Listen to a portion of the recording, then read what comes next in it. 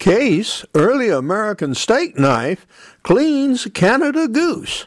William Hovey Smith, 2017. I'm Hovey Smith, the backyard sportsman, and also the owner, operator, and designer of a new company, Hovey's Knives of China. These are a couple of our interesting knives right here, which, as you might suppose, we're going to use to work on this goose. This particular goose is a hard case, pun intended. It was shot by somebody else, put in the freezer, stayed there for 2 or 3 days, given to me, has thawed now for 2 days so I can work it. But now that it is thawed, I'm going to have to clean it and cook it today. So the first thing I'm going to do is get the feathers off it. Now it is much easier to pluck a goose when the goose is still warm with body heat. This thing has been frozen, and I may have to skin it. I don't like to skin geese, but if the feathers are so tough I can't get them off, well, that's what's going to have to happen. So we're going to see how these things are going to pull. Well,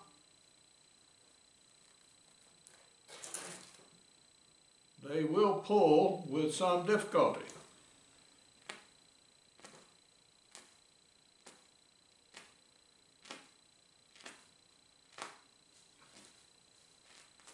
Yes, this goose will pluck. So we're going to do that, and we're going to pluck it here in the shop. Now I have one time plucked geese inside a house. It took me 3 years to get all those feathers out. I'm not doing that one again. The way you pluck is to grasp between these 2 fingers here and just get a group of feathers, and you pull upward like this. And you proceed to work up the breast.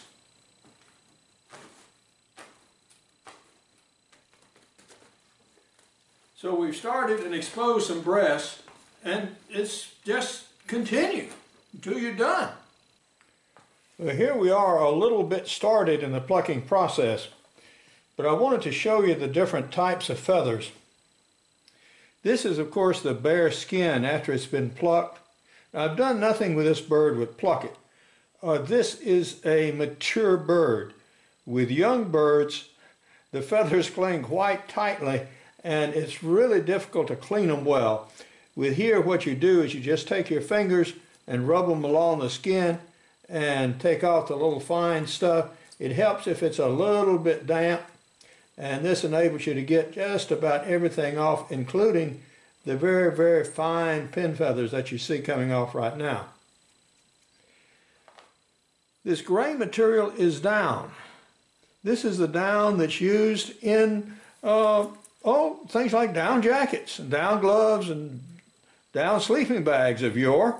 In fact, I've slept under one for more than 30 years when I've been out in the field. And this is the valuable material, and this is what's salvaged. Now this material here on the breast is also useful. It's still soft and fluffy, so this is also used for stuffing in things like pillows. And the regular feathers, the softer ones, are sometimes used, but on the higher grade materials are always discarded. These you pluck out first. Since they stick above, you can take them and pull them and leave the down beneath. You can't get many at the time. Just a pinch, say maybe I'm getting 8 or 10 at the most. And then that leaves your down layer, and then you can just gather your down and pluck it separately and put it in a smaller plastic bag. Because this bird has been frozen, it does not have any live lice on it. These birds do carry parasites, including lice, which is another reason you do not want to pluck these things inside the house. One wing was broken here, there, so I'm just going to cut this off just for the sake of getting rid of it right now.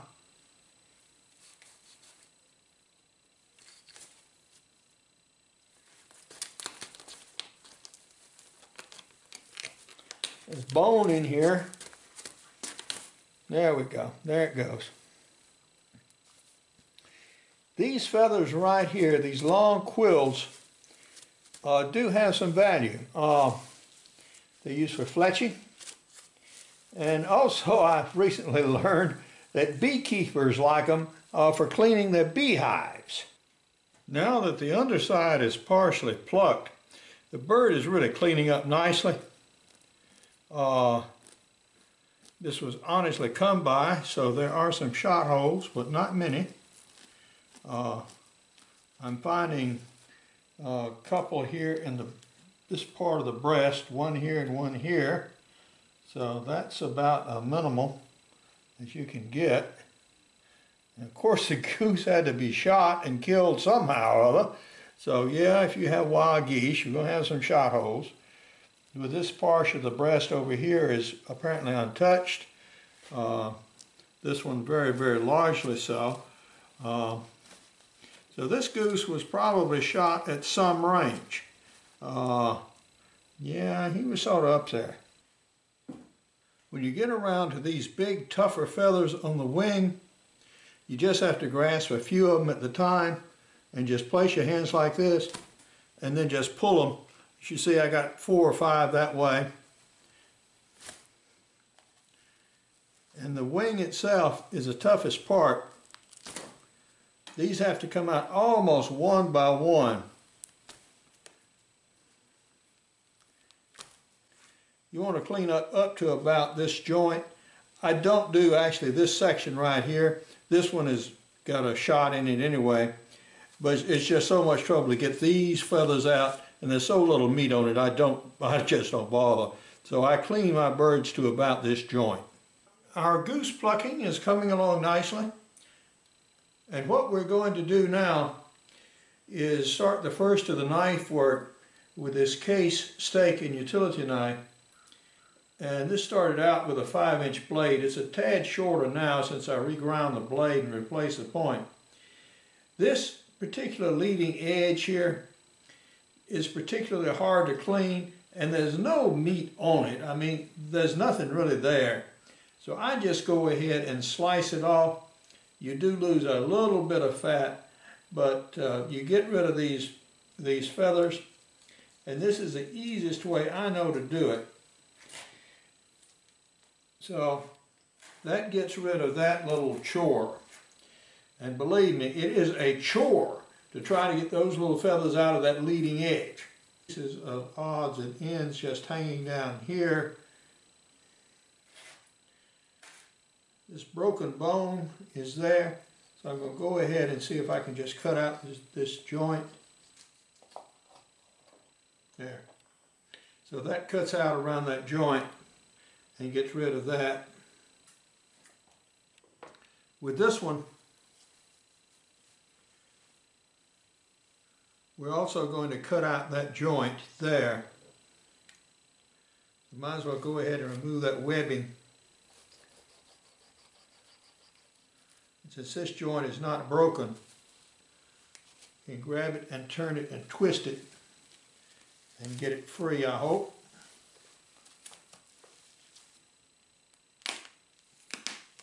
There we go.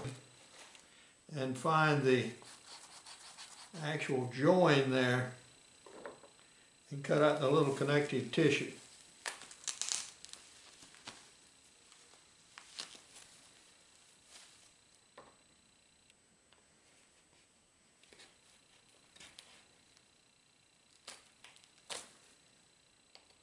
Something, there we go.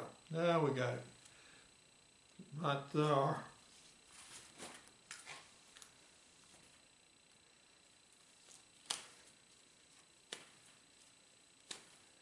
In the meantime, the bird is still quite cool to the touch. It's about 45 degrees right here in the shop right now.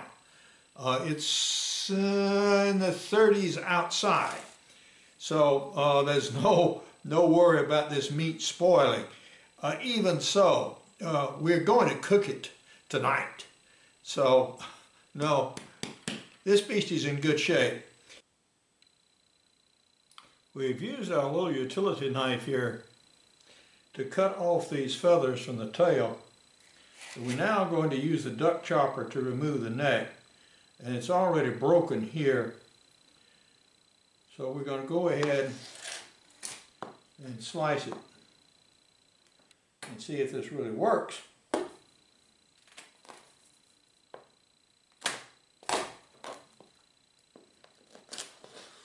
Yeah, it does. Okay, we have one head removed. We're now going to singe our goose.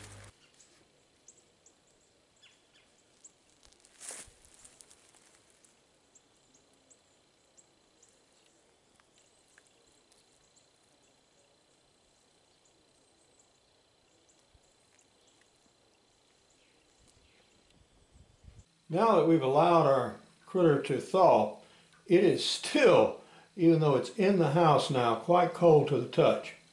We may find a few ice crystals on the inside, but I believe the animal is thawed even in the interior now. So we're going to go ahead and open it. And you'll notice this sort of arc right here. This is bone. So we're going to cut right underneath it on both sides. Okay, and pull back. And this gets us into the interior cavity of the animal. I'm going to go ahead and split this. There's a lot of good fat here. And this fat is something we want to retain. There we go. We're now starting to see the intestines, actually.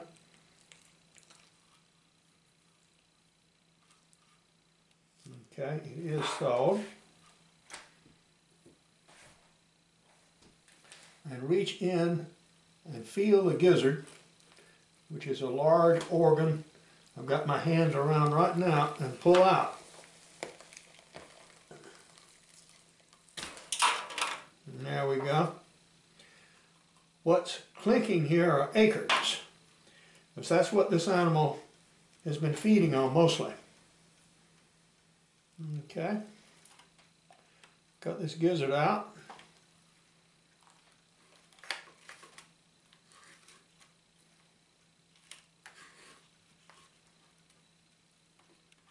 I'm going to put it to the side. Those are the intestines.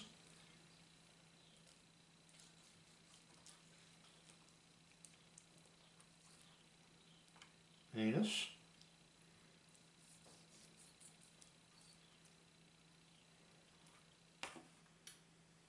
Reach further.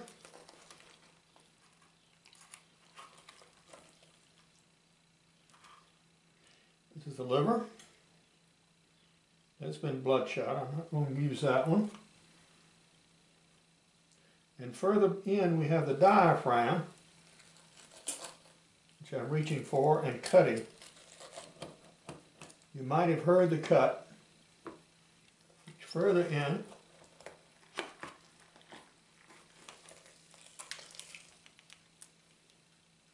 This is the heart. It's still frozen. Frozen blood there. And that's all we're going to get from the back. Now from the front, we'll open the crop and then work the front half. And now we're going to open the front of the animal and extract the crop. So this is the front of the sternum right there. And that's the esophagus and windpipe we're looking at right there coming out.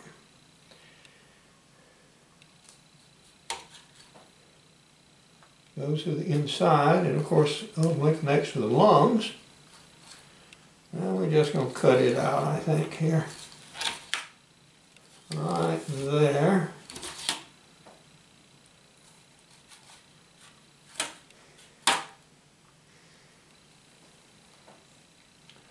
Inside.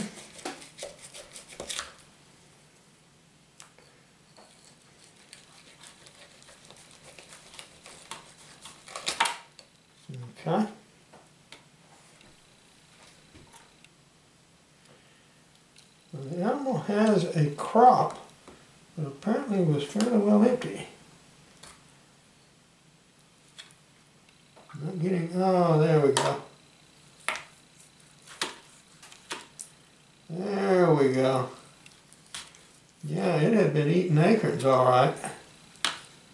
It is. This is not a huge bird. Matter of fact, I suspect it's, well, it's not a juvenile, but it's probably last year's hatch, not this year's, but probably last year's. If no one ever told you what to do with gizzards, well, that's what this organ is. Since geese have no teeth per se, they depend on these heavy muscles and actually grit that they pick up to grind their food. And so as you saw, this thing was eating acorns. And there's one right there. Clunk. So, you take a gizzard and you split it from the top and open it and spread it.